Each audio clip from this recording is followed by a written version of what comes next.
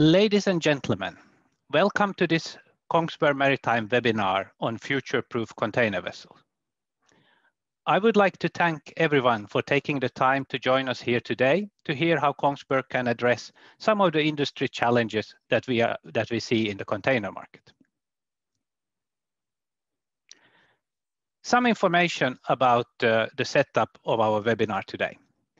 We will start with a 25-minute presentation where I, Oskar Levander, and my colleague Paul Fredrik Jerpe, who also works for the business concept team, will present some of Kongsberg's solution for the container market. This is followed by a question and answer session led by Leif Christian Veum, Senior Sales Manager for the container market. In order for us to have a fruitful discussion, I please urge you to write in questions during the presentation. Please use the Q&A feature of the Zoom app to write in these questions, and we will answer them at the end of the webinar. So with that, I think we are ready to start the show. You can say that despite the fact that the container market is at an all-time high and we have record level freight levels out there, there are still some challenges that the industry need to address. The main one is probably around sustainability and the need to reduce greenhouse gas emissions. And of course, it's also about complying with the current regulation on CO2 emission, such as the Efficiency Design Index and the Carbon Intensity Index. And I think emissions are also an important part for the second challenge, which is about future-proofing the vessels. We see a big desire to invest in new tonnage today with the high freight levels out there. But it's not easy to know what to invest in. What kind of ship will be competitive in today's market, but still able to comply with upcoming requirements for reduced emission levels and low carbon fuels? When the market is hot, you want the ship to be operational all the time and available, so reliability is also high on the agenda. And we should never forget cost. Even though the revenues are high, there is a fierce competition out there, and a cost reduction is always welcome. So what can we at Kongsberg Maritime offer? In this presentation, we will show how we can help to address some of the greenhouse gas emissions. We will show that our solution can reduce CO2 with 15 to 30% already at the start. And we will also present our approach for future-proof vessel that is competitive today, but can be upgraded to really achieve low emissions and operate on low carbon fuels. And we will also present our ability to reduce operating cost and especially focus on fuel savings. We at Kongsberg, we have a very wide portfolio of products suitable for the container industry. And we do not have time to go through all of them here in the webinar today. But just to give you a slight overview of what we have. You can say that we have pretty much everything related to the automation and control of these vessels. In addition, we have propulsion in the form of propellers. We have the propulsion train with electric motor, drives, and switchboards.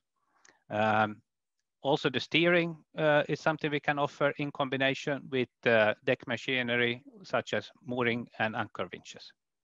And as a leading digital company in the marine sector, we have our own digital platform, Vessel Insight, where we can provide both our own and third-party apps for the operator to help improve the operational efficiency.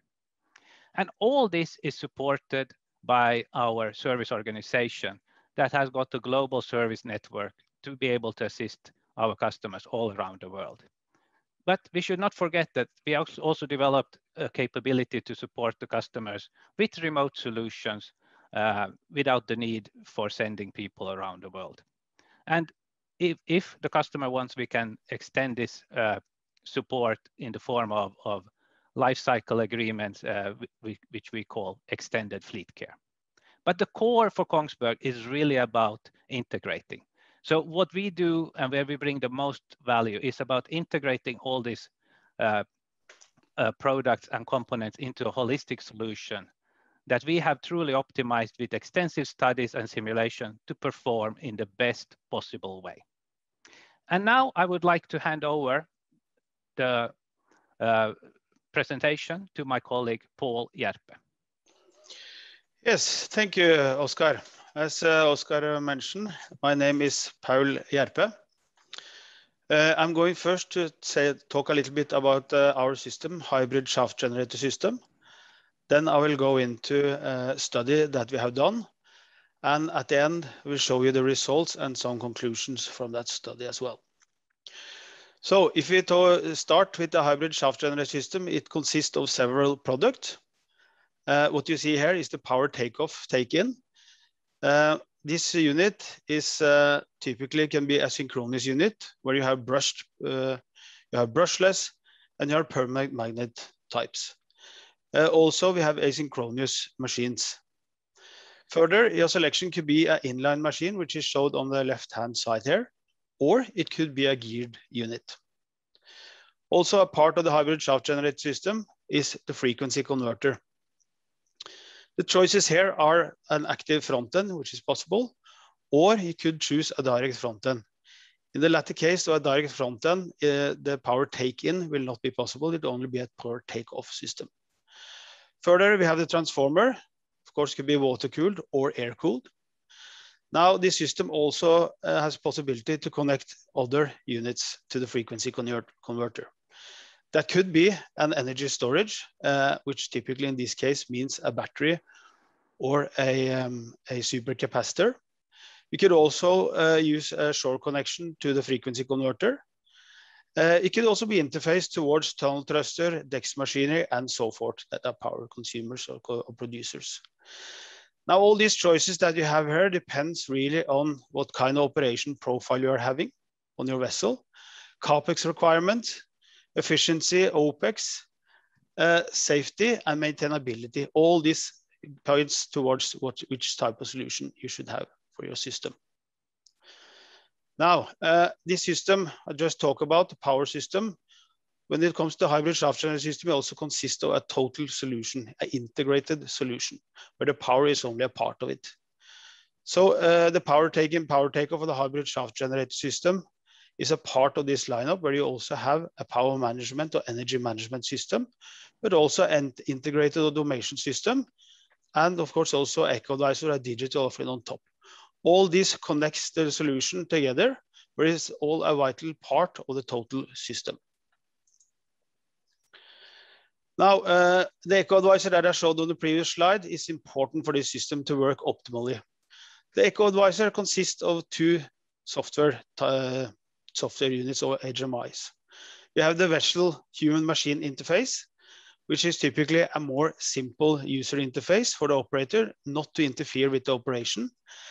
This is typically where you have a possibility to select between fuel efficiency, optimal for fuel, optimal for maintenance cost, environment, and or even safety. While the onshore could be typically more used towards specific calculations like concrete fuel savings, and so forth. And there could be more analysis done on the onshore version. Now the eco-advisor consists of a system that ties what I have previously shown all together. So how it typically works is that you have a certain operation that you are in. Now the system collects a lot of information from your power system, and then it gives you advice for how you should configure your system for an optimal performance. This optimal performance that the system gives you advice on, you go into the IS or PMS and you set this system up. And then again, the power plant will then be configured that way that the system is advising you to do. Now this goes in a circle all the time. So it's all the time checks your operation and gives you advice on how you should operate it. I'm going to talk a little bit about a study that we have done. It's on a 14,000 TEU container. This is sailing from China to Europe. with a few stops on its way. This is a real travel or a real logged voyage for several vessels, and we're taking the average of how they typically operate. Now, if you look here, you can see on the right-hand side, you have the operation profile, where we typically see that it's most of its time is spending in transit. Now, when I say here transit slow, that means typically below 15 knots, and let's say between 8 and 15 knots. During the operation, the total hotel load is about 5.1 megawatt, where the hotel base load is about a megawatt. And of course, a lot of the consumption on board is used on the reefers. On this specific case here, you can see it's 4.1 megawatt spent on reefers. Reefers is refrigerated containers. What the study looks into is that if you have a base vessel which uses MGO, then the three cases we are looking into. Well, the first case is to look at what if we introduce LNG. The second case is if you introduce a PTO system that I previously showed you and take away one auxiliary engine. And the last case is if you introduce a PTO only. Of course, you can mix case 1 and 2, that means LNG and PTO, and remove one auxiliary engine, or you can mix case 1 and 3, that means you introduce LNG and then introduce PTO without removing an auxiliary engine. Now let's look into the result of this study. What the study shows is that the LNG on the OPEX side contributes to about 15 to 20% OPEX savings. The emission side is similar. We contribute to about 15 to 20% CO2 equivalent savings. The reason why it says CO2 equivalent is because methane slip is also a part of the CO2 emission. You can also see that the CAPEX increases with about 25%. And when I said 25%, that means of the total vessel cost. This will lead in the business case to about 10 to 15% years payback time. Now, Oscar will come more into how the LNG is future-proof after I've talked about my part of this presentation. PTO contributes to OPEX savings of about 1.5 to 2%, while it contributes to a CO2 equivalent of savings of 1 to 3%. Now, the PTO, if you look on the CAPEX side, if you remove an auxiliary engine, then actually you will reduce the CAPEX with about 0.5%. Obviously, the business case will be very good at that time because you can see that if you introduce PTO and remove one auxiliary engine, we will lower the CAPEX and improve the OPEX, and that gives you actually a payback time of -2 years. If you introduce PTO only without removing auxiliary engine, you can see that contributes to CAPEX increase of about 1%, and it will lead to about 2.5 years payback time. This is with a net present value of about 6% discount rate over 30 years. If you look into the fleet today, we can see that the container vessels are in the range of 8,000 to 24,000 TEU. We can see that it's definitely an increase in LNG usage. We see that today, in 2023, that is an increase of about, so we reach about 30% of the fleet that will have, not the fleet, but the new building will have LNG as, or a dual fuel as a fuel option. Now we expect this basically, or possibility at least, to increase even further because the harbors are offering LNG in a larger degree than before. And this is still increasing. And also with small scale LNG, the possibility to fuel your vessels with LNG has increased in the latter years. Now, if you look on the PTO, we can see that the PTO is still quite few vessels. Obviously, there are some mistakes in the latest year here in the data from Clarkson, because it seems here that it's virtually zero. But we know that there are a few PTO still in use in the container in this range, but still surprisingly few. So there is still a huge opportunity here to increase the usage of PTO and save money. So this is basically a no-brainer to introduce. Now let me sum up. So this system, the benefits for our customers are that substantial savings by taking energy from main shaft, where it's most efficient. It's a green solution because you utilize efficient and low emission power source. That means two-stroke engine. It also decreases the lower the methane slip, especially with a high pressure two-stroke engine. It will massively reduce the running hours of auxiliary engine because the energy is now taken over the main shaft. And that means a two-stroke engine, which is running anyway. And we may cut, that I showed, may cut number of installed auxiliary engines. And we may also integrate to other consumers for a lower cost installation. Okay, Oskar, then you can please take it on from here. Thank you. So I'm going to continue to talk a little bit about how we can future-proof the container vessels and what kind of scenario we see for the upcoming fuel transition. You can say that this is driven by the need to reduce CO2 emissions. And IMO, they have already set their ambition level for greenhouse gas reduction. They target a 50% reduction by the year 2050. And this is for the entire world fleet. Taking into account that the number of vessels is likely to grow, it actually means that for each individual ship, we need to reduce the CO2 emissions with about 70%. And this is such a big reduction that we cannot really achieve it with efficiency improvements alone. We will need to find a cleaner energy source and low carbon fuels. Already today, IMO has got some instruments in place to reduce CO2 emission. We have the Energy Efficiency Design Index for new builds, and then we have the Efficiency Existing Ship Index and Carbon Intensity Indicator for all types of ships, new and old.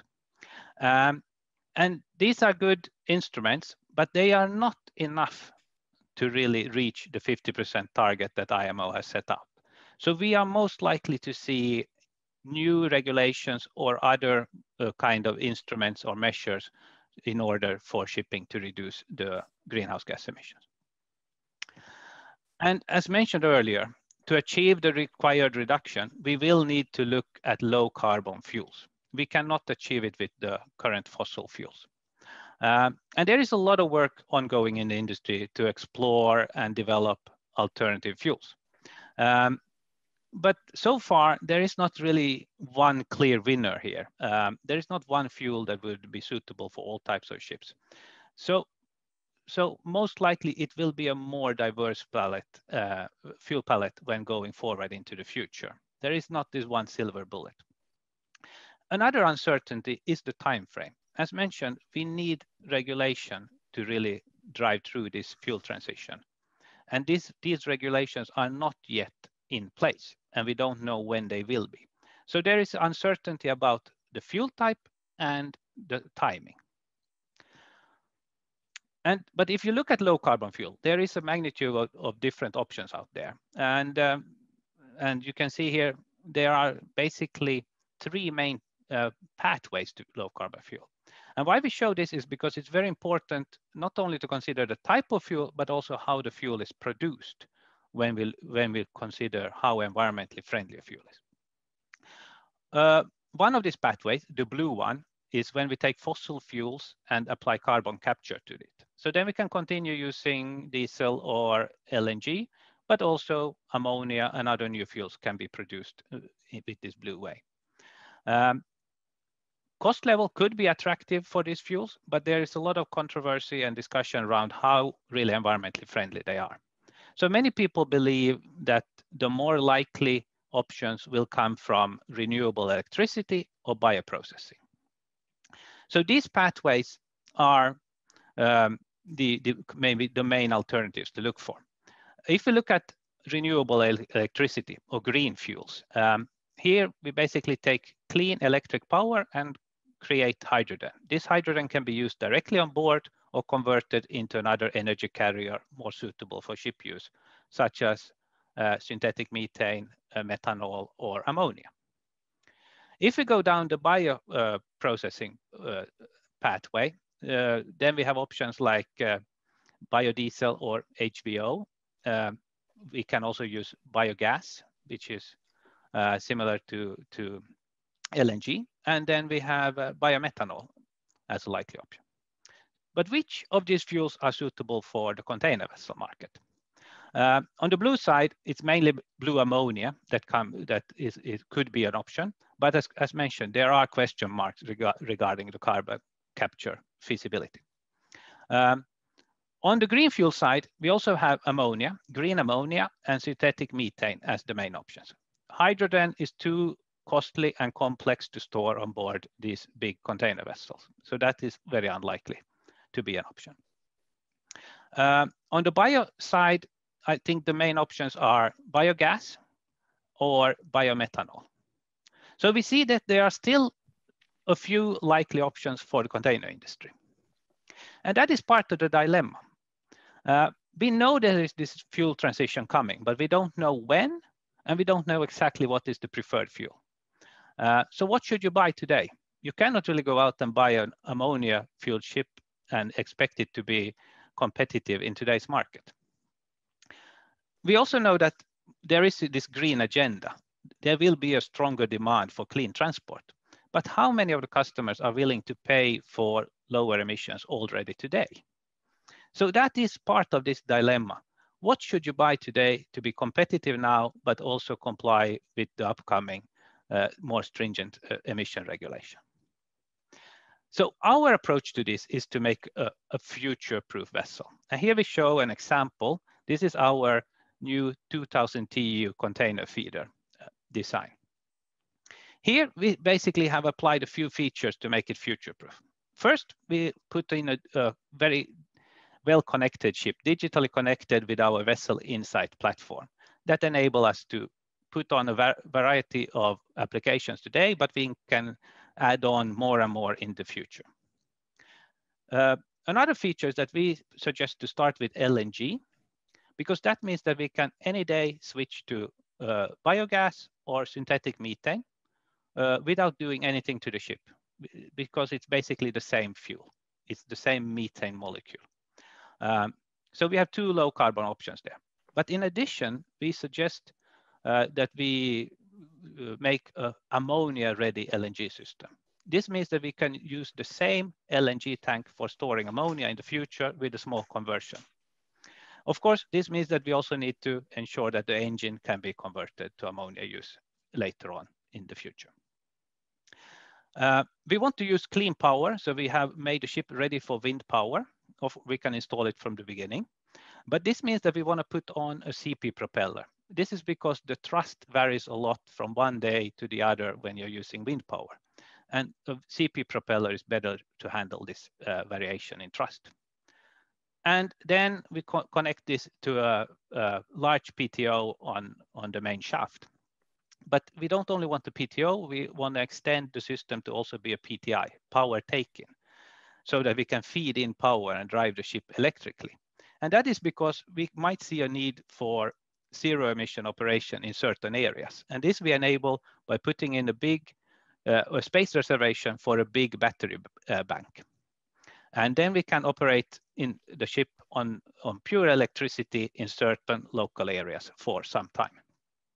Another space reservation we want to do is for additional fuel tanks, because if we want to shift from LNG to ammonia, we will need more space on board the vessel.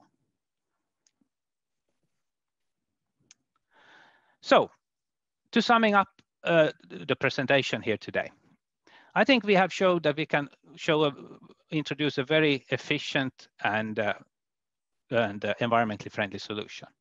Our approach is that we start with the LNG, but we ensure that we have an ammonia-ready system, because this will give fuel savings already today, and we can shift to 3 different low-carbon fuels in the future. Then we want to put in a hybrid shaft generator together with the PTO, PTI system to really ensure that we have the best performing machinery out there with the best fuel consumption. And this we combine with our digital platform, Vessel Insight, to give all the kind of tools for the crew on board and on shore to operate the ship in the most efficient way.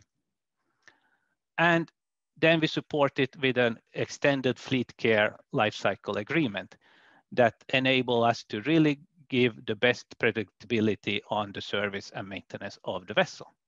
And all this will end up with a future-proof solution that is highly competitive already today, but it can evolve and meet the demands of the future in the form of lower emissions and ability to adapt. So what we have introduced here is really a game-changing solution for the container market. And I hope it has been of interest to you here today. So with that, I would like to thank you for your attention. And I would have a few notes here. One is that this webinar is being recorded and you will receive a link to it so that you can watch it later on. And now we have the question and answer session that will be led by Leif Christian Veum. Thank you. Yes, hello everybody. Thanks for joining our container shipping webinar. Welcome to the last part, the Q&A session. We have received some questions, which we will go through. Due to some limited time, we may not open all, but we can take a selection here. So if we look at the answers or the questions which has come in here, we have the first, this goes to Paul. Why doesn't more container vessels have PTI, PTO solutions? Yeah, that's a good question. It could be that because in the, let's say, up until now, it is a quite advanced system. And for this reason now that they open up to integrate with a lot of other power systems on board. And also since it's a little bit complex to know when to use it and know when not to use it. Up until now, maybe that some have been a little bit skeptical about it, but with the solution that I showed you now, with a totally integrated solution, this should be opening up for several others because you don't really have to think too much about it because EcoAdvisor gives you exact information about when you should use it and how you should operate it. So maybe that is the reason why up until now, fewer has selected it. Yeah, thank you, Paul. I think the next one also will be for you. Does your study take into consideration losses in the system?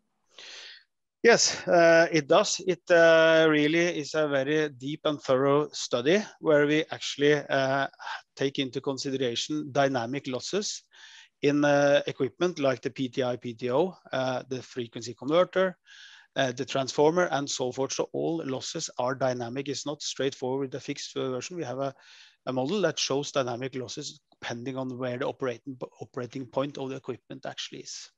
So it is. Yeah. Then, as far as I can see, Oscar, the next question will be for you. You mentioned wind power in the slides. Can you please tell more about what type of wind solutions you have in mind? Yes, we are actually able to fit many different types of wind solutions to a vessel. And but for this specific container feeder, what we are looking at is a system of Flettner rotors. So these cylinders that you spin and create forward thrust. And our design would feature at least 2 of them. And our thinking is that ideally they should be of a tiltable model. This is to allow them to be tiltable in port so that they are not in way of the container handling cranes. The benefit of this wind is that on a good day, you can get some part of your thrust and from this wind solution, and thereby reduce your fuel consumption. And but as mentioned, the key to wind solution is, of course, that you have a vessel that is prepared for it. So we want to put in the CP propeller to really be able to handle the variable thrust coming from the wind. And we also want to put in a good power management system that accounts for this wind solution so that it optimizes the machinery in the right way. And then the next step is that you apply a weather routing system so that you can select the most ideal route for the vessel when using wind. So it's really about integrating this wind solution with the rest of the machinery that brings the big savings and big benefits. Yeah, then we have got a question from Mr. Kai Lindberg. As a small step in the right direction, how easy is it to convert a standard shaft generator into a hybrid one? Yeah, I guess that question goes for me. Yes, it is, since we have the drive there already, frequency converter there, it is, we have two options. We can have a kind of connected directly to our DC link, or it could be via DC-DC converter. Either way you choose, it is fairly straightforward and fairly easy to convert this. And our Kongsberg solution is already open to straightforward integrate the battery, our battery, straight to the drive, and looking at the same lineup and so on. So that is, it's fairly easy. Then we have one more question. I think we can fit that in. That's from Mr. Chris Jones. How is the space reserved for batteries or additional fuel tanks in your feeder vessels utilized before the vessel owner decides to install? Oscar, I guess. Yeah, this is for me. Yeah, it's a good question. And unfortunately, we didn't really have time to go into the design features of this new container feeder vessel. This will be released shortly. We will tell more about it. But to really give you a hint, it's an open top container vessel. So basically, we have raised the whole cargo hold room so that we have space below the cargo hold for these extra fuel tanks and batteries. So we actually have void space there. It might seem a little bit contradictory to what you do, but container, our limit is of container capacity is really more defined by how many containers you can stack on each other. And we can already stack the maximum amount in this design. So actually, container intake is not impacted at all by this space reservation in this new design as we have. But we will come out with more details about this later on in the fall. Thank you, Oscar. Sorry to say, but time is running fast, and we must round up this session. As earlier mentioned, all questions received are noted and will be answered one by one, even if some is coming later and after we hang up. We thank all participants for joining today's seminar. As earlier mentioned, questions will be answered. Please feel free to contact us if any comments or questions to the presentations given. Thank you. Stay tuned and hope to see you all again soon. Thank you. Thank you. Thank you.